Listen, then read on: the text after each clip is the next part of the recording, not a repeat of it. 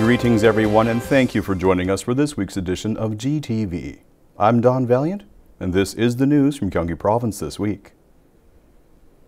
Gyeonggi Province has issued personal COVID-19 prevention guidelines in 4 languages, English, Kazakh, Uzbek, and Bangla, so as to encourage active participation of foreign residents in COVID-19 response efforts as part of society. These guidelines can be accessed via foreign community SNS channels, including YouTube.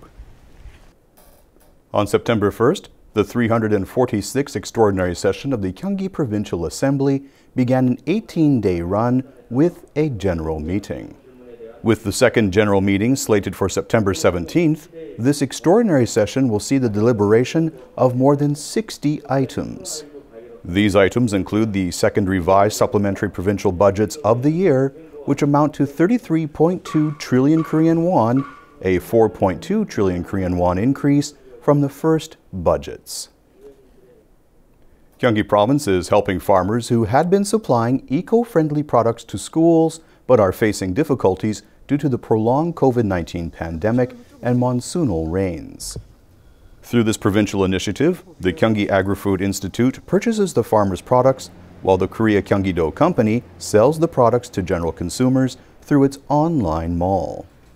This sales event features government-certified organic vegetables and grains that are being sold at low prices without delivery charges. As a result of Gyeonggi Province's recent recruitment of emergency COVID-19 personnel, a total of 722 medical professionals have volunteered as of August 30th. These include 313 nurses, accounting for the largest group at 43%, as well as 169 assistant nurses and 87 Oriental medicine doctors. Of these volunteers, 19 nurses were selected and assigned to home care system operation, a Gyeonggi Provincial Medical Center, and 2 accommodation-type treatment centers. After a recent series of large fires at warehouses in Gyeonggi Province, it was found that the most frequent cause of these fires was human negligence. Of the 758 warehouse fires that occurred in the province, 284 were related to negligent acts such as smoldering cigarette disposal and power cord mishandling. The province is doing its utmost to prevent similar fires. These efforts include the preparation of related legal amendments and regulations that will apply to the 28,266 warehouses in the province.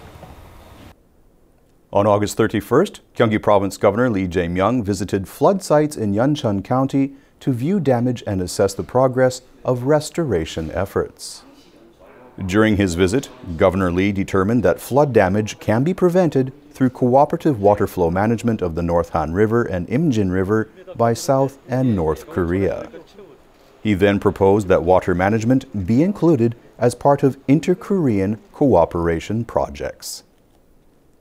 In cooperation with local police, Gyeonggi Province began inspecting service business operators, including restaurants, cinemas, and indoor sports facilities, to ensure that COVID-19 related administrative orders, such as mandatory mask usage, are being properly observed.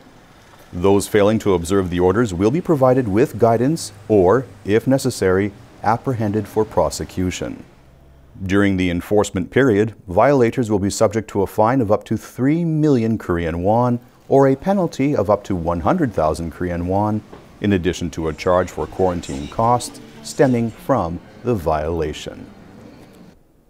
Thank you for joining us for this week's edition of GTV. We look forward to seeing you again next week.